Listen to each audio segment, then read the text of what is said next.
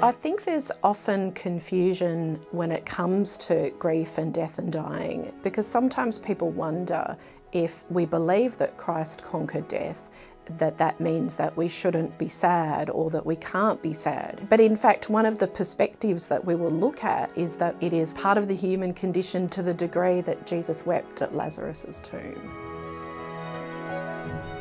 The Grief, Loss and Trauma unit is actually one of the pastoral counselling units that's offered at St Cyril's. Pastoral counselling encompasses all of the pastoral conversations that occur in a church setting. So what that means is that in essence the unit is really for anyone in our church who's ever encountered someone who's grieving. And it's for anyone who's wondered, how on earth do I help this person?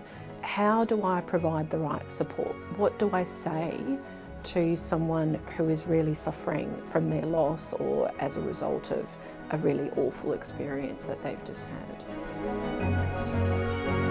In the unit, we're going to look at death and grief from a theological and biblical perspective, and we'll also learn about psychological perspectives of grief and the implications of those models for how we can help and support the bereaved. We're also going to examine the nature of trauma and the impact of traumatic events on grief, and we'll look at how to look after yourself when you're providing support to people in these types of situations.